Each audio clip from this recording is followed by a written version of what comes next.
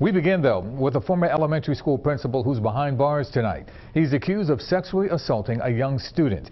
Investigators fear there could be more victims. Eyewitness News reporter Jasmine Payoute is in Upper Darby tonight with the latest on what she's learned about the investigation. Jasmine, good evening.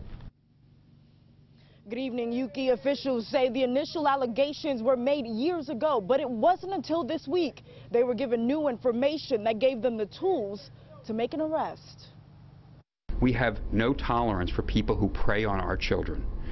We will hunt you down and we will bring you to justice. Those threats brought to fruition Friday as officers escorted 43-year-old Jonathan Wisneski to a correctional facility in Delaware County. We're shocked, we're outraged, we're frustrated, we're angry. We share that with everybody else. Authorities arrested and charged the former principal with 8 charges ranging from sexual contact with a student to indecent assault and endangering the welfare of a child. He had not been a principal for a long period of time. It was in the beginning of his career. At a news conference at Upper Darby Police Headquarters, officials said Wisneski was a principal at Primos Elementary School over 3 years ago when these offenses allegedly took place. He currently works for Devereux Cares Day School in Downingtown as its education director. It's a privilege and an honor to work with children, and we take that very seriously, and that's why this is such a heartbreaking press conference for me. According to a criminal complaint obtained by Eyewitness News, the victim was as young as 10 years old when she says she was inappropriately touched by Wisneski. It also says the suspect reportedly watched as juveniles played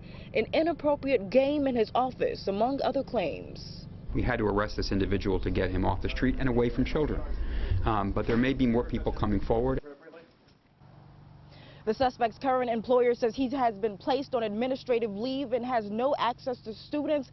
Again, officials believe there could be more young victims out there. They're asking anyone with information to contact them. We're live in Delaware County. Jasmine Payoute, CBS 3 Eyewitness News. Jasmine, thank you for that.